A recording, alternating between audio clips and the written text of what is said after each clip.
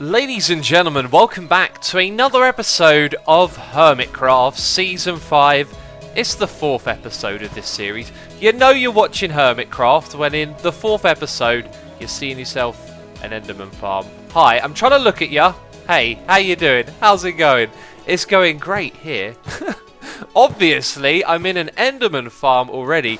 Mr. Wells Knight, who is online right now, has been trucking away at building this thing, and boy oh boy am I excited to see here, because as many of you have been wondering why we are rushing into the game so quickly.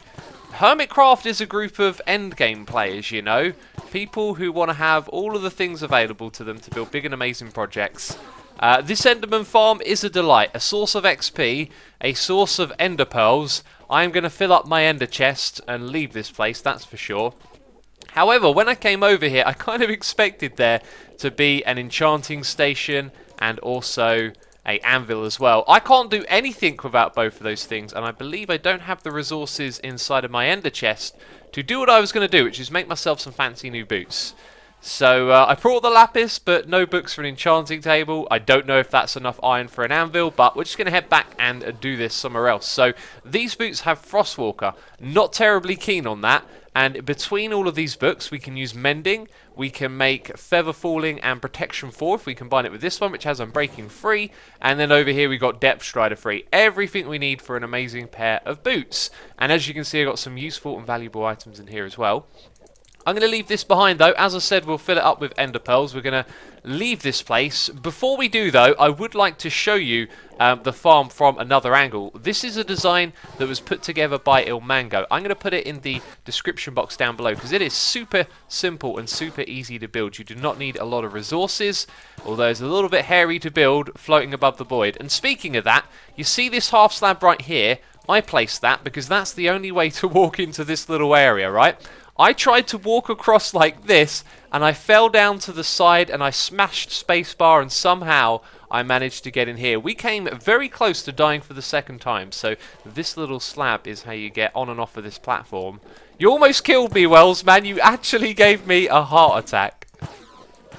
So this is the Enderman farm, and hello, hi, down here, look in the bottom left. That's me.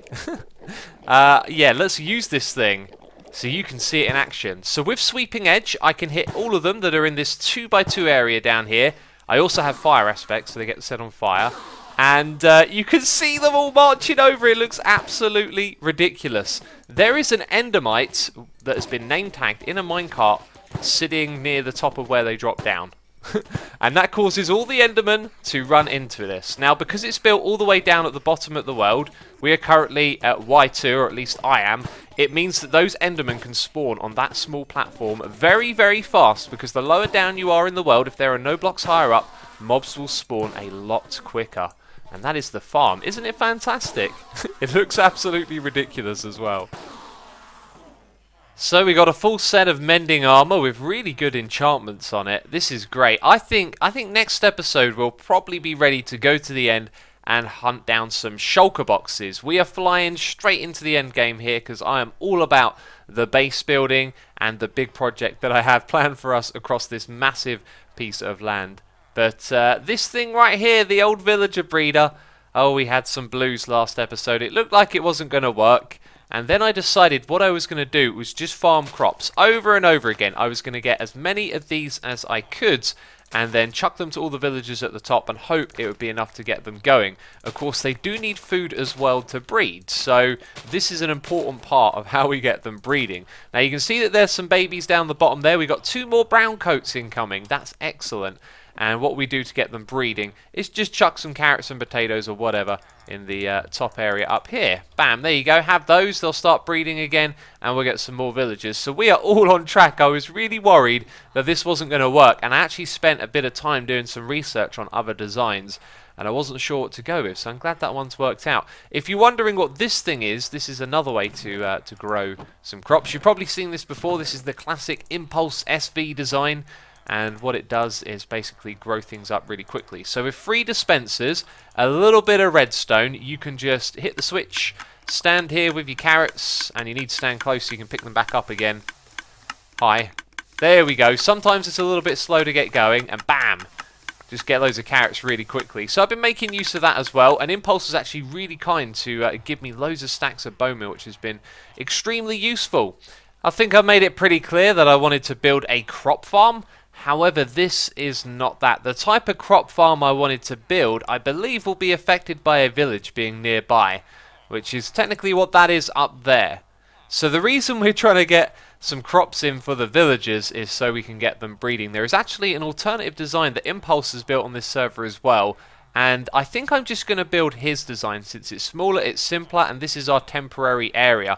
When we build the crop farms, we need to plan out where other things are on this island, because I believe something like this will disrupt it. Now this is much simpler, and this is just a breeder as well. So we're going to dismantle that thing over there, and this will take care of breeding villagers, because these two guys are going to share crops with one another, and then they're going to breed, and the babies will eventually walk off these trapdoors into these water streams, and then we can take them through to another area. This thing isn't finished yet though. I've got to go and put a load of glass around the back here so the babies can't escape. But already we can see that it's working. But during my research I was reading that when you have a crop farm or you have villagers using crops, they will actually look for other crops in the areas, like these over here, and that will confuse them. I've seen them standing at the edge here looking over at these bits of farmland, so we need to get rid of all of this stuff as well to make that nice and efficient. But this is a much better plan because this thing is smaller, it's simple, it's also temporary, it doesn't require a village, and it means we can get tons of villagers for trading. Ah, of course, the zombie pigman had to wander into this little pen that I've made. So I put all of the old villagers down here. Our new ones from this farm are going to be separated, and a moment ago I talked about the village. Well, I've removed the one in the sky. It turns out this thing does need one. I placed it down here, which is pretty much exactly where Impulse has placed his in relative to this bit right here. So now all we've got to do is dismantle this old breeder, and actually it's still been going, even though I haven't given them some crops in a while. You can see that they are still breeding, so those ones will join this lot. And the reason why I want to separate them now is because I believe some of these actually have food in their inventory, which might be a problem. When they're in that group there, they might start throwing those around, and hey, that one's grown up and breeding with one another. But anyway, this villager stuff, we've done enough of it today. It's time to move on. We've got our new breeder set up, and we can do some trading. Okay, this guy's a problem now. Oh, one-shot kill! I wasn't aware. By the way, that reminds me, my axe will be one-hit kill. I could have used that because it's got Smite 5 on it. And of course, this thing does more attack damage than the sword, so you can one-hit kill zombie pigmen when you critical hit them. If you're in the Nether, that won't make all the other pigmen aggressive as well. So, with all of that taken care of, I want to start preparing this island, which is massive, by the way. I want to prepare it for our projects. We might start outlining some of the things that we'll be building in various places. But I want to do a first for this season, our first time-lapse. You know that I do like doing my time-lapses, and right now you're probably hearing some magical music in the background, slowly getting louder as we're about to go around the island and chop down all of the mushroom trees that are here.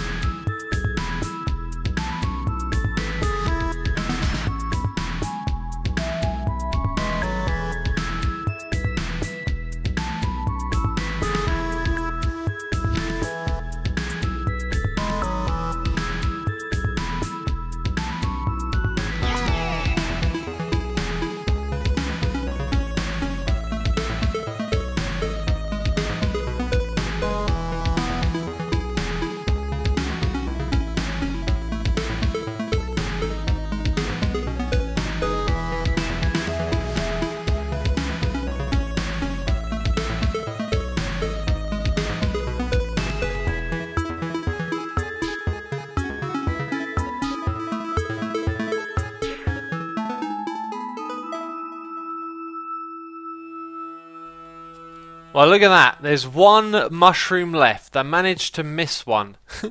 But this place is big. It's not quite as big as it feels when you start to move around it, which is cool. I'm starting to learn the landscape a little bit. You can kind of see most of it from this point over here as well. That's False's Island over there. That's the one with the mushrooms. Or sorry, mushrooms left. And if you have a look at my axe, you'll see that it's got on a little bit of a workout, but that's not the full story. I actually took a trip back to the end again to repair my axe because we used it so many times, and I've just remembered that I have my sound turned off. I hate recording with the sound turned off. It always feels like I've got to go back and record it again, but we're not going to do that right now because I want to power on with doing a few more things. And you can see that my inventory is kind of full up at the moment with all these blocks. I've actually been trying to collect them as we pick them up as well, because you can use them as a fuel source, of course. Over there I did a little test. I couldn't remember if it was the mushrooms or the mushroom blocks that you could use as fuel, but you can indeed use it as such. So that's a really good fuel supply sorted out for us straight away here, because that's going to, you know, smelt up tons and tons of stuff. And there's a couple of other chests lying around here and there that have got loads of these blocks as well. So the next thing I would like to set up is a map of the island, so that we can update it over time and see it change. I want this to be like a little bit of a ritual, a regular thing this season. We go to the middle of the map, we check out what we've built and done in the island, and see how it looks different. Now you could argue that I should have done that before this bit, and I think you might be right. Oh, and that wasn't the last mushroom. There's this one over here as well. And now we can say goodbye to it. Doesn't take no time at all to chop those down. There you go, that's the last one. I'll probably discover another one soon. Let's right click on this thing. Let's find out where it's centered.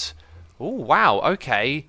Right, we're going to need a lot more than 10, and this used up the very last of all of my iron. So I'm going to have to go digging for some more. I guess we're going to open one off the edge here, and that's going to look kind of a bit odd on the map. And already it's starting to feel like it's upside down. Let's put those two together. And we want to hold one of them actually. It's been a while since I've done the stuff with maps. Yeah, so we want to walk all the way down to the end here and then open up the next one. Why am I not... Oh, it's quite a way, isn't it? Or is it? I feel like I'm past that, you know, when I hold the map. Yeah, I can see where the sugarcane farm is. I can see a mushroom. I'm past here, so why isn't the icon updating? Is this a snapshot bug? It might be a snapshot bug. Also, is more of the map generating as I move forward? It's kind of not. Am I going mad here, or have I done something completely wrong? Right, so that was the other one that was on the map. If we hold the map hasn't updated. But if we go this way forward a little bit, we'll know where to open the next one. In fact, I don't want to go just far enough so we're over the edge. I want to go quite a way out to the middle, because that thing ain't updating. This is really worrying. I wanted this project to work, you know, not to run into problems straight away. Okay, so now it's time to open up another map. There we go. The entire thing is explored. This time, we're kind of moving around on it. So what happens if I take it out of my hand, put this one back again? It's still okay. So maybe after we make a new map, this one will then lock out, which is kind of what just happened. So we're going to walk down here over that hill and open one up there. Alright, here we go. Bam! And that one we have explored the entire area. So when we go back to this one, okay, are we going to appear on the cursor? Kind of looks like the cursor's moving a little bit. It's kind of hard to tell when it bobs about. No, look, it's locked out. Oh no, it hasn't. Okay. Right, so it's just the first one that we did that locked out. Whatever. Let's place a few of these down and check out what we've done so far. That looks really cool. I'm not a big fan of mycelium. It's kind of ugly. We're going to tear off every little bit of this island and never see it again. But that on the map looks seriously cool. I think it's the shorelines as well, where the blue is lighter, that makes it kind of look like it's glowing. But anyway, it looks like we're going to need maps across those 3 spots, and then it's probably going to come out a ways over here as well. And that's way more than 10 in total, isn't it? So probably going to have to go underground and do some more digging at some point. Right, anyway, I'm going to... Actually, I should probably take these with me. That's going to help a lot. Going to head over there and get the ones on that side done. I like this idea. This is a good idea, and we're going to do this one proper. So we're going to go all the way around the edges as well. Hi. Bam. That one up there, this one here. I'll probably end up redoing that one right there again, so we don't have that weird line. Down the bottom here, it should then be this one and that one. Excellent. It'd be nice if this was just over a little bit more because all of that's kind of wasted space, but it actually looks really cool, doesn't it? I think I might even go for another row down the bottom here and then sort of frame it, and we'll have a map room in here. This is just temporary for now. So how many do we have left? 2. I need to do some caving next, don't I? But I'm going to get these ones in place first of all. Alrighty then, I've been underground, been all around, collecting iron and redstone and paper and swimming through the oceans. Oh, is that... Oh no, that makes... I think that makes sense. Bam, we're gonna... Yeah, okay. For a second there, I thought we had the wrong thing. Bam, we got that one. So we see a little bit of False's Island over there on the edge. That's no problem at all. Actually, at some point in the season, I think what we got to do is like collaborate and build a bridge from one side to the other and do something awesome there. So then we got that, and these should still all be in order if I remember how I got them. This one is the top corner. Yes, there is a little island over here in that location. I'm probably just going to get rid of it, you know, just put it underwater, basically dig away the top layer. It's very flat and there's not a lot to it, and so that one is that bit there.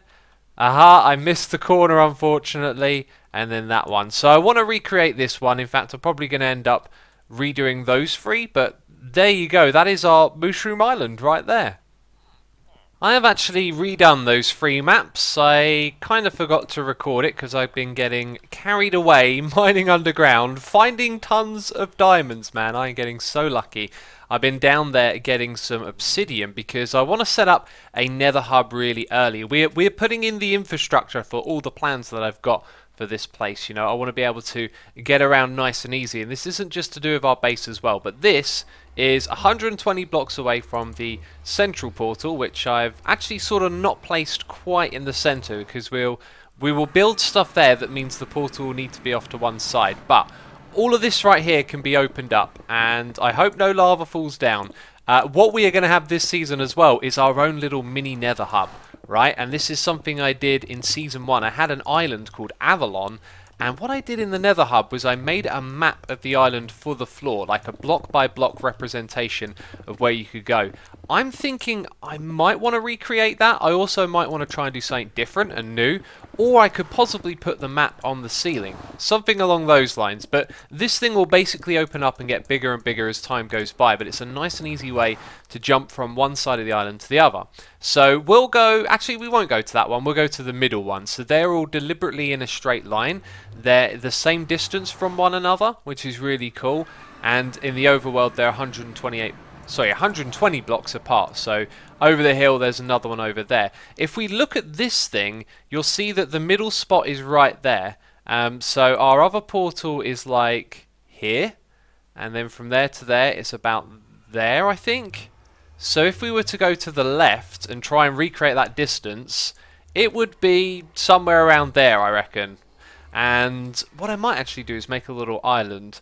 If we go in the other direction, there's room for it. Now, what I'll probably think about later is that I should have had the portals, like, relative to what's going to be built around it. So we're not going to rush into decorating the nether hub. Like, the portal down here might move over into that area and be relative to where you actually want to go. Like, you don't want to travel here to walk to that part of the island, right?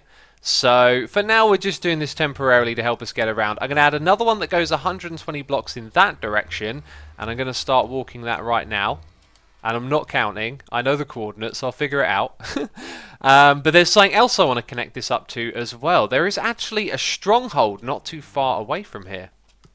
So a straight line about 100 blocks, maybe a little bit further back in that direction is where the hub is. So you come down here, you can see it's not very far at all. Now this is kind of near to where those villagers were, and I've actually left some portals up in the ceiling. Now we are at Y62 here, which is going to be very good for our nether hub at our base. It's at the same level. I think it's actually at Y64, but it means when we put portals underground and stuff, because we've done our synchronization at the same height in the nether, it should hook up really well. So when we want to put a project, let's say down at the bottom near bedrock, the nether hub shouldn't have problems with its portals, and that should be hopefully the case over here, because this one is lower down than the other one, and the portal that we have in the stronghold is underground as well. And I barely explored this thing, by the way, so let's have a look. That's at Y29, so I might want to move the portal down a little bit, but like I said, there isn't other portals in the area. When I go back through here, it might synchronize with the one at the top. I really wish they would just make a much easier way to link nether portals together, something that was kind of foolproof, you know, maybe an item that you click on the two to link them together. So this is literally the journey that you have to take from the portal, so we could probably just move the portal over here at some point, and we are keeping the silverfish spawner. I am not going to destroy this one. I've always thought about doing a silverfish farm project. It would basically be the same as the one that Etho's done. I couldn't really think of any other ways to innovate on what he's done, so we'll leave it there, and then maybe like at some point in the future we'll think about tackling that. But that's definitely not something we're going to do like in the first 100 episodes, if you know what I mean. Anyway, right, let's pop back through here. Let's see that this thing has synchronized correctly, because then it means we're done with these portals, and I've got one last little project for this episode. Yep, that's the correct spot. Excellent. So we are all synchronized up. So what does that look like to you? It's a fishing farm, but one that's no longer temporary. This will be the permanent location of our fishing farm. We're going to continue this, but aesthetically it will change over time, as this area is probably going to transform a lot. I say probably, it will. And we have a project for this middle area, and I believe that that is going to be very relevant to it, and it is nicely positioned as well. I'm trying to think things through as much as I can, and I had a little bit more planned for this. You see, down below, the way that we've arranged the hoppers and chests this time means that the items will flow all the way down to the bottom. So I'm going to do some redstone between episodes that I'll show you in the next one, and I'll tell you what it is right now we're going to add at the bottom. It'll be another hopper, and this will be a lot bigger probably as well, that goes into a disposal system, because after every fishing session what I want to do is look through the chests, pick out the items that I want to keep, and then I want everything else to disappear, and we'll do that automatically with a disposal system at the bottom. It's going to be extremely useful, but I've run out of time to do that right now, so it's a little thing I can do in between episodes, which means that's it from us this one. I do hope you have enjoyed it, and if you have, leave a like on the video. As always, thank you so much for your support. I'm going to do some AFK fishing while I render this video, and I will see you in the next one. Bye bye.